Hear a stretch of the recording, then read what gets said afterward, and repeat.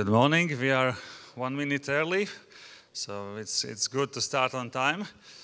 Once again, guten Tag, as you say in Austria and in Germany. My name is Andis. I would like to start with a small story. Happened 5 years ago in MAM in Moscow. We were also visiting there, and then during the lunchtime, we speak with some guys, and we share that we have common passion for aviation. They ask, what kind of aviation? I said, MiG-29.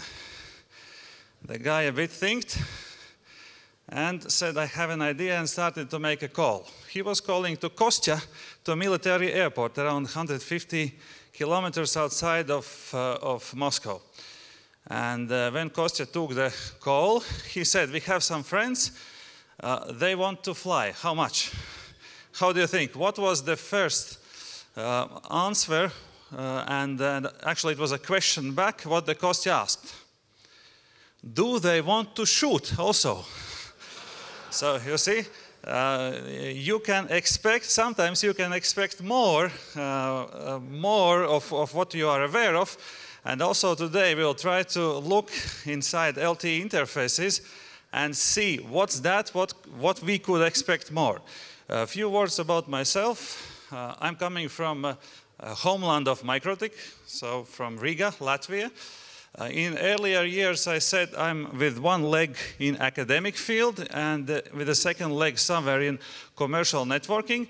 This is still somewhere true. Last year, I finished my PhD studies for University of Latvia, but still, I'm interested in some researches, also publications. If we have someone with similar interests, I'm happy to share. And I'm working as trainer and also as consultant for Latvian company, router.lv. This is our main focus, consulting and training. And I also work for European Union in future networking research projects. So the technologies we'll see in some 5 years somewhere possibly in production networks. Another story about flying. Latvians have built more than 10 wind tunnels all over the world. One of them is located in Sigulda in Latvia. The largest one, if I'm not mistaken, is currently in China in Disneyland, and it has more than 10 megawatt three-phase engine, which allows humans to fly in the air based on the wind. And this autumn in Riga we are also organizing a training week, after which those who are successful in training will bring to Latvian wind tunnel to fly. But you can find about it more in our stand outside. It's in yellow color, you can find it. Let's jump to our topic today. So LTE. I was wondering, how can you tell that your LTE interface is shining? And then I came to conclusion that you can see it from sysadmin's face. If the sysadmin is happy, LTE is shining. If not, then something is wrong with it. And here we have some devices which you can already buy with built-in LTEs from factory. Possibly you have some of them or even all of them, but they share one common thing, and it's LTE modem, which is located inside these devices and actually connects our networks to cellular LTE systems. I have some sample basic setups here. Later we'll also go in more details in also theory and practical setups, but usually there are two kinds of setups where you use LTE. The first one is to connect your network somewhere, either to the internet or some private APNs. What you see here on the left side, it's a small house with attached LTE device. What's very beautiful about these S60s is that you can place them not only indoors but also outdoors. They survive very well also Latvian winters, where we go down to -20, sometimes even more, with the snow, with ice, with rain, and also in some hot environments. So the beauty is you can place them outside to have better signals. The first approach was to connect a network and get actually your packets out and receive them back. The second approach, if we look like from user perspective, it's opposite. So we connect somewhere through the LTE.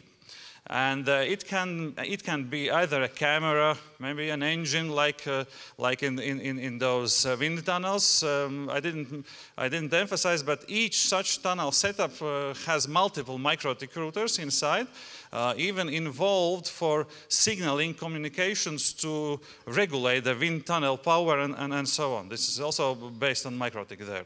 So here. Instead of the camera could be any IP-capable device. This morning we heard about LoRa protocol, so even we can extend to the deeper level, but these are the two most popular use cases where we use them. We did experiment in Latvian winter. So this setup has two cameras, SXT LTE unit for uplink, two solar panels, and also a small wind generator. And with a small accumulator or battery, it was not enough with these sources of energy to fully survive winter. So we had outages. If you are interested in these kinds of setups, we can speak later. Let's jump one step further and look what's happening in ISP network. We are usually just configuring our LTE interface, but what happens basically is two things. We send to network our SIM card number and also APN name where we want to connect. Additionally, we need to provide, sometimes for authentication purposes, username and password. So this is the source information we pass to the LTE network, and there are multiple modules. The first one, which is responsible serving customers, is Node B, which starts a sequence of processes. I won't go deeper in that side, but finally, we expect from provider's network to receive an IP address. And this is now the first step where we'll go deeper in our presentation, what's happening after we have this IP address. For very basic configuration, what we need is to define APN. A lot of providers, at least in Europe nowadays, have written policies that even if you make mistakes with APN, they rewrite it at their side. So you can test yours with like putting APN, I want to test you and see if you still can connect to the provider's network. I will emphasize a bit later that there are more complex setups with multiple APNs, but usually on a basic one, you just register one APN, and finally, from this basic setup, you expect the running flag here nearby the interface. It's with a yellow square. So this is the first now milestone for your LTE interface to shine. If the running flag is not coming up, you can see in sysadmin faces, they get very upset with this. If the running flag is there, so the physical part, registration with Node B is successful, we can go further. Maybe you also have noticed under system packages that for the latest LTE products, no need for LTE package anymore. If you have the earliest generation SXT LTEs, you need to have it. I've seen some customers who tried to uninstall it and then drove to the site to put it back because they had like the first generation devices, but with the ones coming from factory right now, LTE package is not needed anymore. So the second milestone, and later we'll go through multiple topics to see how to accomplish it, is throughput. Within this presentation, I will more focus designs, best practice designs and possibilities, what you can configure, less on the throughput, but I'll mention key elements, what's necessary actually to go for highest throughputs possible. So at the moment, the interface looks just somewhere standby on the management session. Nothing is happening there, but this is the second part, how you evaluate if your interface is shining or not. So the first one is registered. The second one is the maximum throughput it can give you when necessary. Now, when you have connected to LTE network, you can receive basically one of the 5, sometimes even a combination of these IPs, and each of them provide you some opportunities. I will briefly go through them. So the worst case is private IP4 address. Usually this comes with the cheapest subscriptions. With this one, you can make new connections from your device to internet and receive answers, but you cannot get to the device directly from the internet without some fancy port forwarding on carrier level, which they normally don't allow so easily. So the workaround here, if you cannot go to the higher subscription plans and receive different kinds of addresses, is to do a VPN connection out from the device itself to the data center. So you have to find or rent somewhere a data center with a public IP. There are multiple of PPP VPNs like SSTP, OpenVPN, which you can do, and that's it. Then you can have some kind of two-way routing capabilities. The second type of addressing is still private, but connected within private APNs. You can compare private APNs somewhere with VLANs throughout the provider's network. So with such setup, you can have a lot of devices isolated from internet, but they can communicate each with other and sometimes with a data center. For example, we have some projects in Europe for radars which make pictures when you drive too fast. Also some electrical charging stations where we have hundreds of those units connected in mobile networks, and they are in private APN. So they can't be reached from outside. Sometimes it's a challenge to update software because they directly cannot go to the update server, but if you organize something locally, you can live with that. So these IPs are reachable between them, so that's good. Also, if you have connection to data center to the same APN, you can reach them from data center, but you cannot reach them from outside. And usually you do it for specific security reasons. Next, you have a public but non-static address which might change in a while.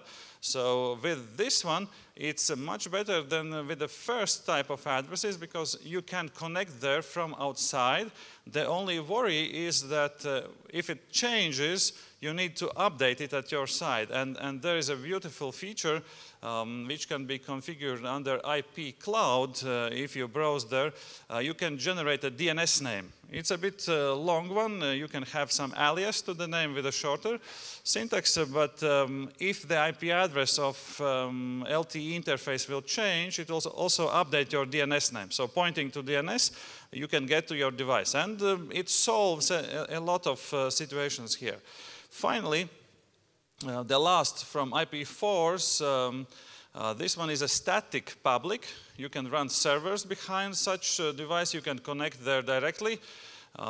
Be careful to implement proper security. So if you go with the factory firewall setups, that's fine. If you erase the factory, then I've seen a lot of cases where you forget about firewall. Even worse, you forget to change password for username admin, and after some time your device is a bit locked out already. Either your user is disabled or with a lower user group rights, and if it's far away, it's again a problem how to deal with it.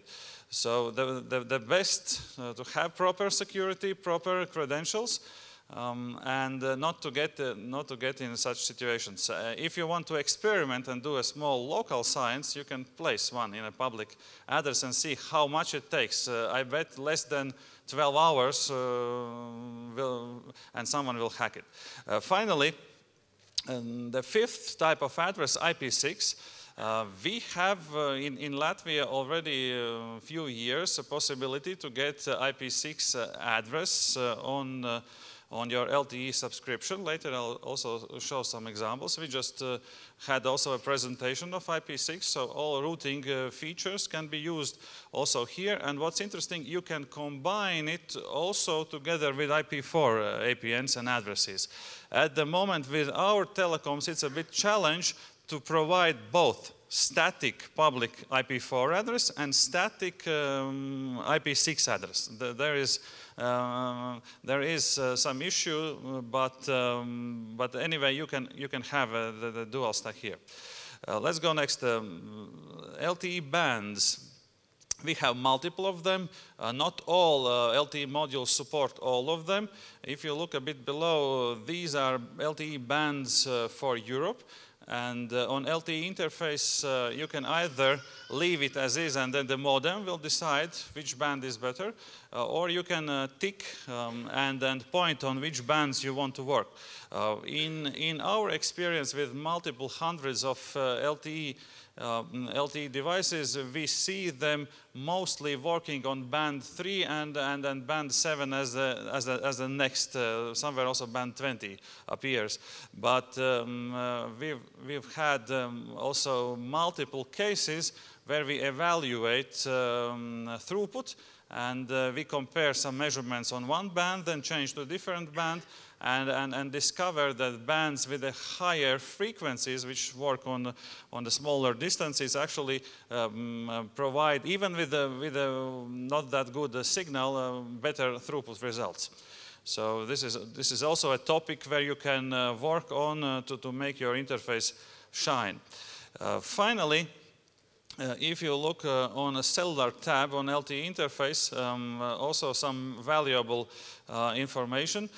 First of all, you can see here which band is selected, and as I said, band 3 usually is the first choice, at least in our setups. What the modem does, also here an example, but additionally you have some signal measurements.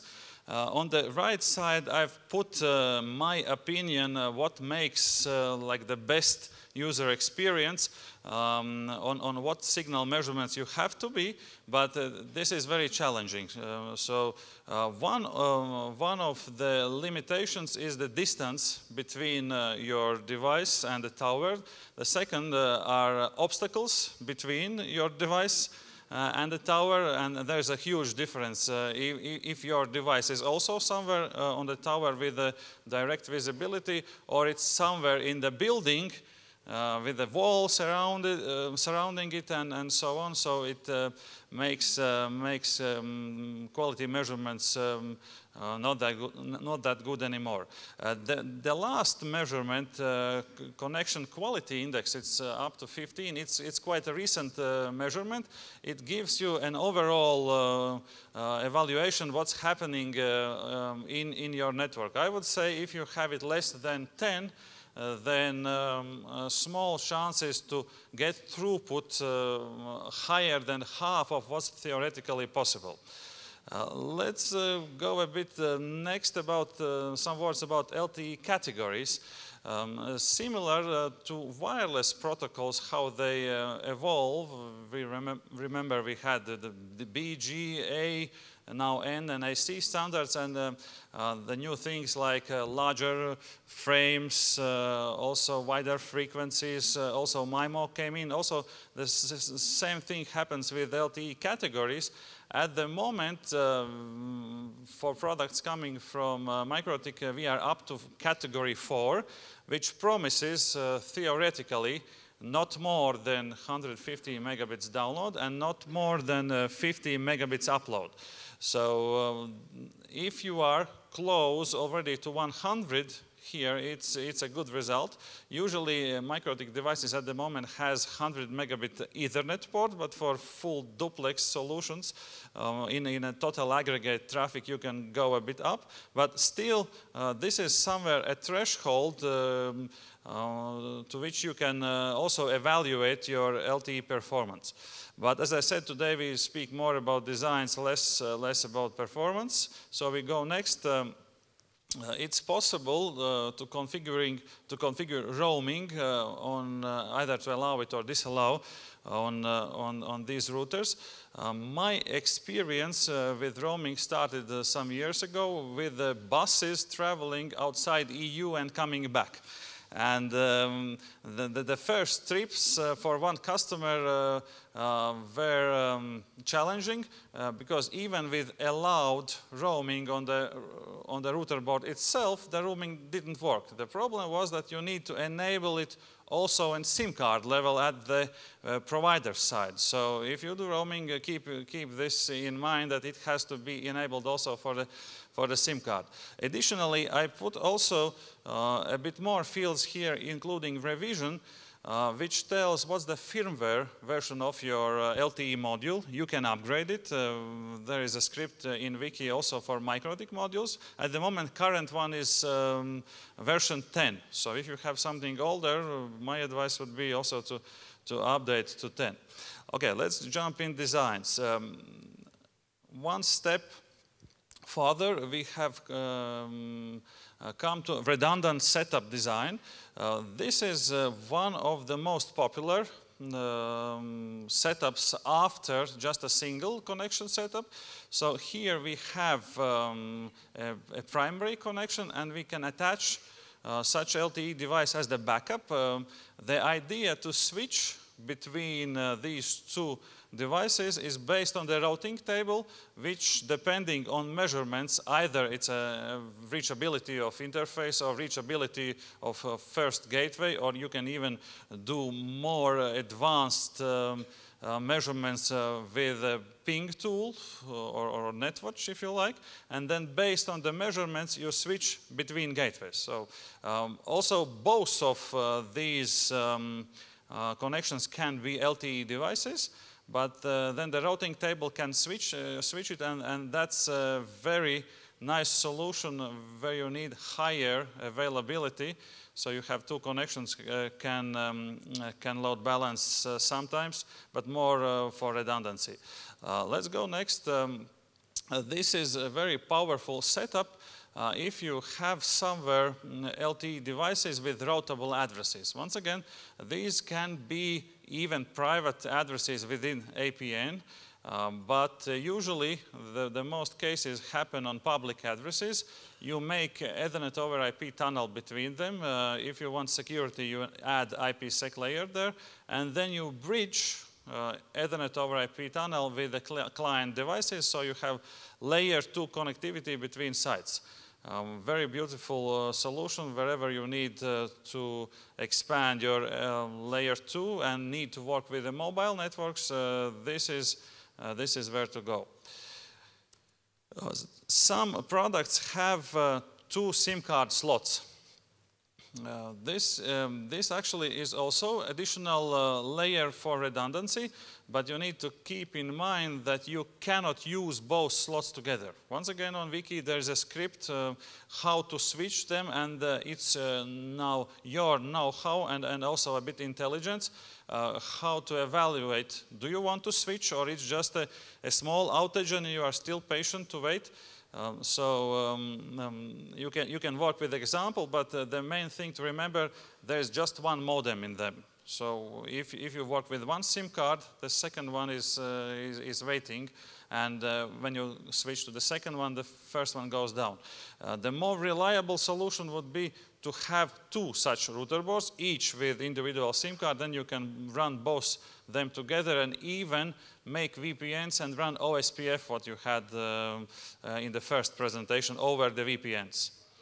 Okay, let's go now to more fancy and more difficult setups where we work with multiple APNs simultaneously. So what's happening here is we define multiple APNs, link them to the interface, and each APN will provide IP addresses as the provider's network decides, and the result of such setup is visible here. So we have two different IP addresses. Later we'll look how to pass through sometimes these addresses even to the server which is behind the LTE device. It's also possible, but here at the moment both of them installed on LTE 1, but basically you can later decide where to actually route these addresses. So use cases, some organizations use it for independent management channel. So one APN is for management. The second one is now for the customer traffic. Some of them isolate voice and data over different APNs. And later we'll look also dual stack solutions where one APN provides IP6, the second one the IP4. And that's here. Depending, either your APN will provide just single IP6 or IP4 together with IP6. You can configure here the type of addresses you want to receive. And what's also flexible, you can point which is IP6 interface where to place this IP address. Not always you want to have it on router itself. Sometimes you want to have it somewhere deeper in your network, so you can here put it either on physical interfaces like Ethernets or even VLANs, which provides additional flexibility. And here is an example what you get from Latvian Telecom. Two IP4 addresses and also IP6 addresses. That's because the second APN was providing both IP4 and IP6, and the first one is coming from just general APN. Let's go in even more interesting setups with pass-through. So you have noticed some time ago MikroTik added pass-through feature.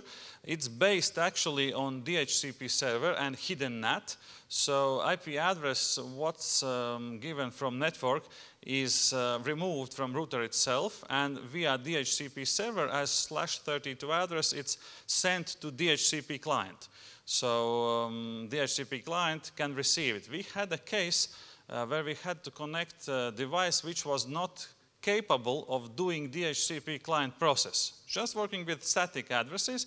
And we came up with discovery, just a few slides ahead, how to actually do pass-through without the pass-through at all. But that's in a few slides. If for a general pass-through you have a switch in the middle between LTE device and the client stations, you can serve just one client, and if you don't specify any MAC addresses here, then the first client which will come actually will be binded to IP address received from LTE. Otherwise, you need to do NATing to get through.